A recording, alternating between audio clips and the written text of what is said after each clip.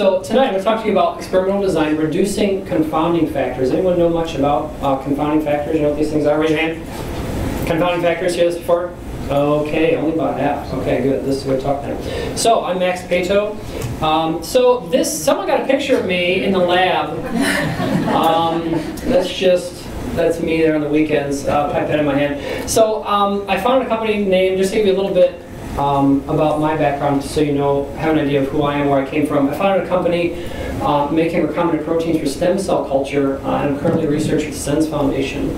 I have been for about the past 2 years. I've been interested in a lot of different areas. So back in around 2000, I started computer science.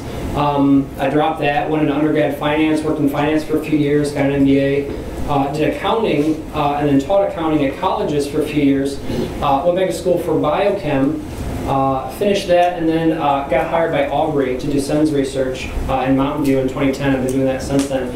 So life extension specifically is what I've been interested in. I started reading about Aubrey stuff in 2005.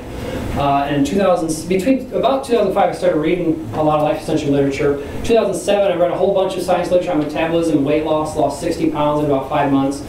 A little bit related to the same things Dave's going to talk about. 2009, 2010, worked at 3 different science labs at university. I published a paper on iron and aluminum accumulation in humans. And then in 2010, started working with Aubrey at SENS. So tonight, what I'm going to go over right now is first I'm going to define confounding factors, or confounds. What is that?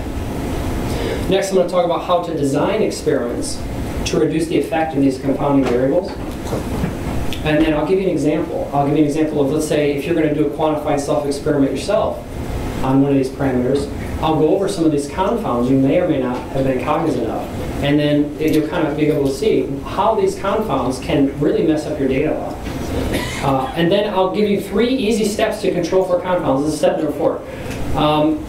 We'll go over those steps with an example too, a second example, which I think a lot of you have probably studied yourself. And then I'll conclude with reviewing what it is with these steps to control for confounds and maybe some other tricks that scientists use. So confounding, I looked around for a good definition of this, and Wikipedia is pretty good. So here it is in statistics: a confounding variable, has a bunch of other names, is an extraneous variable in a statistical model that correlates with both the dependent variable and the independent variable. The independent variable is the one you're trying to see to make an effect on, right? And the dependent one is you're going to vary. Either you're going to have it or you're not going to have it. You're going to vary the presence of that dependent variable. So, for example, let's say you're going to do a self-study on HDL, right? You want to see if you can, let's say, for example, does green tea intake change your HDL cholesterol? And so if you're going to test this, right, and say I'm going to drink so much green tea every day, you're going to carefully measure how much green tea, and you're going to brew it very carefully. The question here is, what are the confounding variables? What other things besides green tea are going to affect your HDL at any given time? These are the confounding variables. So I pulled some from the science literature, and these are interesting. Some of these you might not know. Lower fat intake, Dave, I know knows this. Lower fat intake will drop your HDL. So if you eat a low-fat diet, here in the blue I've kind of highlighted some really important conclusions or results in there. So it says here, upon changing from high to low intake of saturated fat and cholesterol, the mean HDL decreased 29%. That's a big drop in HDL. Polyphenols. This has been studied pretty thoroughly. This is cocoa polyphenols. More polyphenols will raise your HDL. Here in the box it says a significantly greater increase in plasma HDL.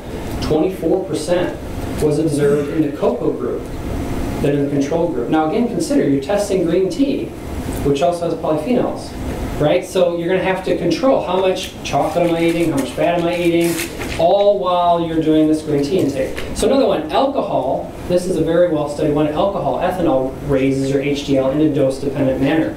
And there it says here, alcohol given as vodka. HDL concentration increased 18% compared to control. And then what? Egg consumption? Did you know this? Right? Egg consumption. It says here, after 6 weeks of extra egg consumption, serum HDL increased by 10%. So these are all confounding variables. If you have 2 eggs on one day and not 2 eggs on the next day, you goofed up your experiment, right? Because these things influence a lot. If you have cocoa powder on one day and then not cocoa powder on the day, exercise again transiently increases HDL. So here are the three, I have 4 steps, and it's actually 3. So here are the 3 steps that are really important to consider, very short. First is explicitly state the quantifiable variable you want to measure. Right, so HDL was one in the last example.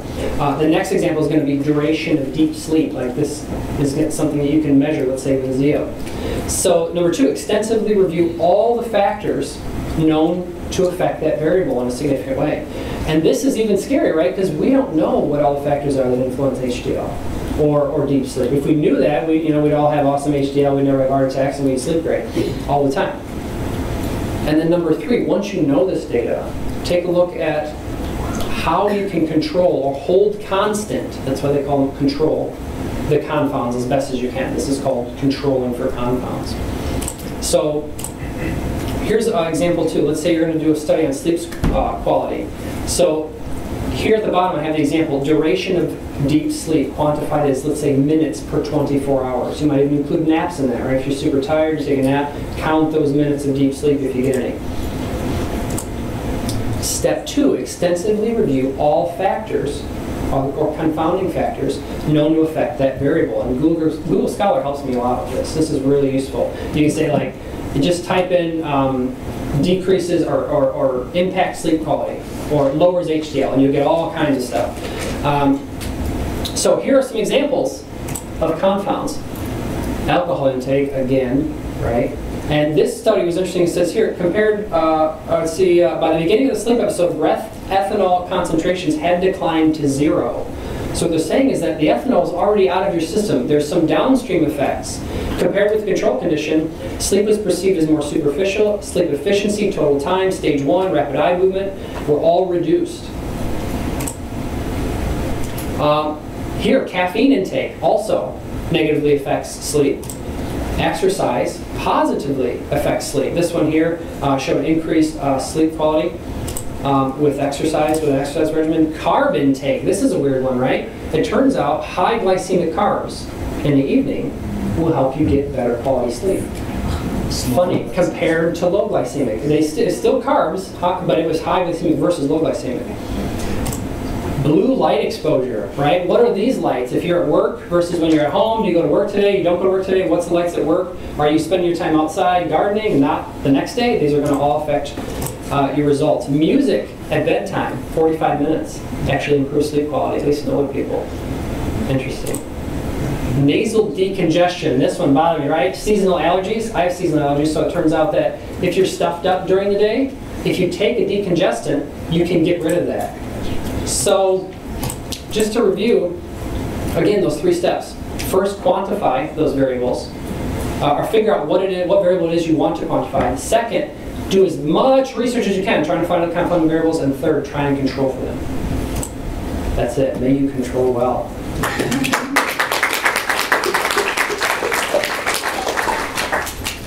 Excellent. Thank you, Max.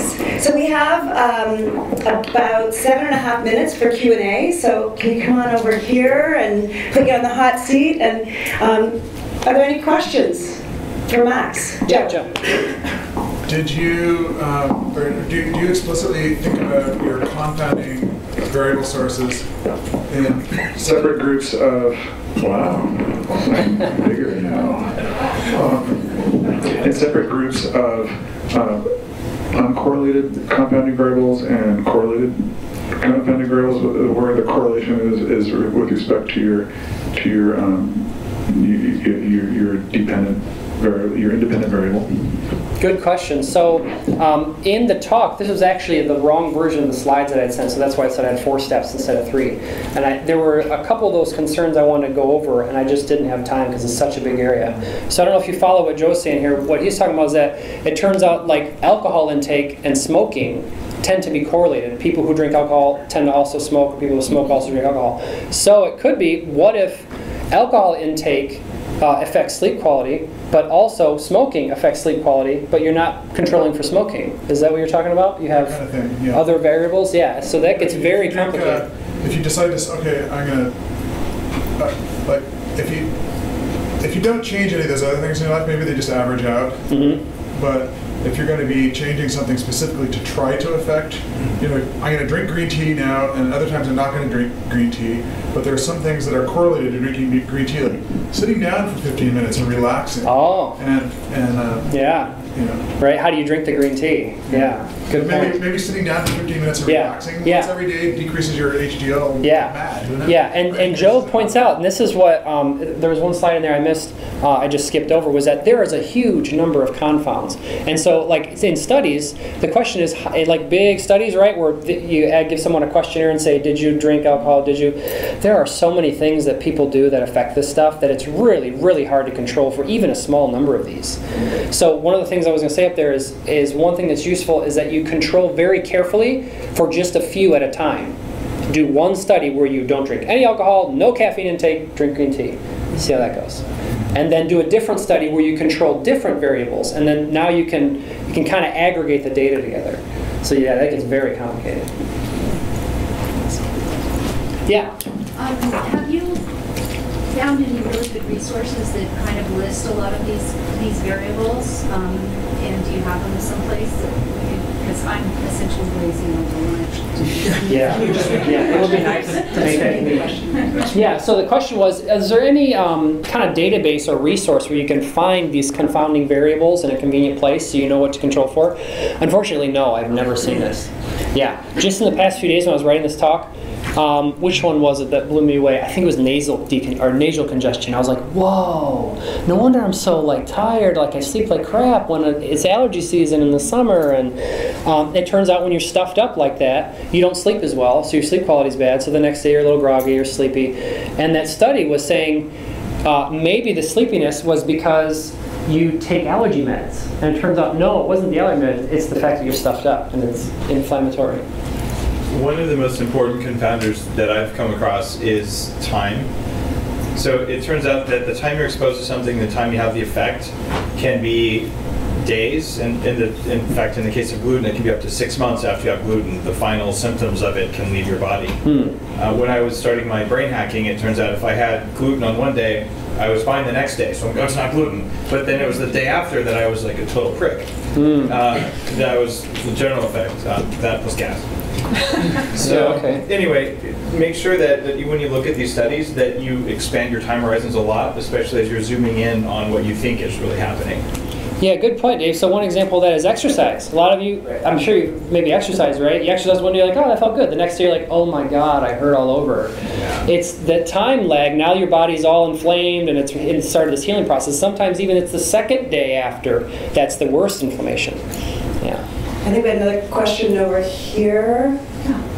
What role do you think maybe logs might play in just recording more of the context going on, so you can do at least retrospective critiques? Yeah, that's a great question. So, like, even tracking your food intake, right? If you use something like Chronometer, and you know, I had eggs this day, I had this. So, yeah, you said, what is the value of keeping logs? I think that's a great idea.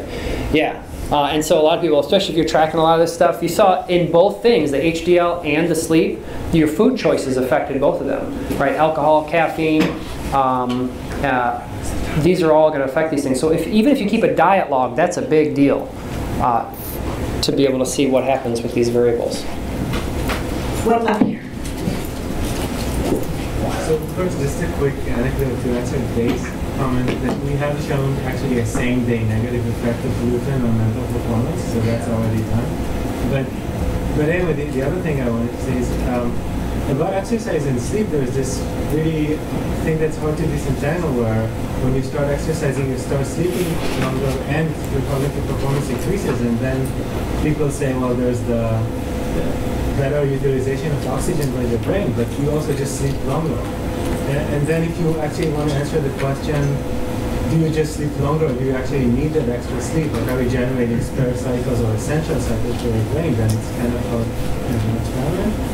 And the other thing is that there's a classic confounder. Just a few days ago, I saw another study that that uses the natural experiment setting to show that consuming blueberries and strawberries is good for your brain. I don't believe it for a second, but obviously there's a huge correlation between the kind of people that consume blueberries and strawberries in their lifestyle. Yeah. So what do you think about this whole natural experiment setting, which obviously we need to use because we can't do control studies of everything, but how can we improve the way science is done so we don't get crap like this out to the public every Monday and Friday? Can you Yeah. synthesize for people? Yeah, that's a great question. You said to kind of Just repeat. synthesize it. So your last comment, I think, was how can you control better for those variables to get better data from things like the blueberry and strawberry studies, things like that. And I would say, I mean, scientists work on this stuff, right? Like there's, at least, I don't have a PhD myself, but they're supposed to be cognizant of things like confounding factors and controlling for these things. But also, it's really hard to control for them all, right? They have so much of a budget, and they have to catch as many of the big ones as they can, and they're maybe dealing with 200 or 300, 1,000 people, all taking these things at the same time. So sometimes smaller groups focusing on those really important confounding factors, like the exercise one you brought up is really interesting, right? If you exercise more, your brain functions better, you sleep more, but sleep has to do with memory consolidation. So, wow, which one's learning? Is it the exercise or is it sleep? And you can't, I don't know how easy it is to tease apart. Well, that one's easy. You limit exercise and sleep, like I did. There you go. It works. Dave knows about confounding factors. He's worked on them.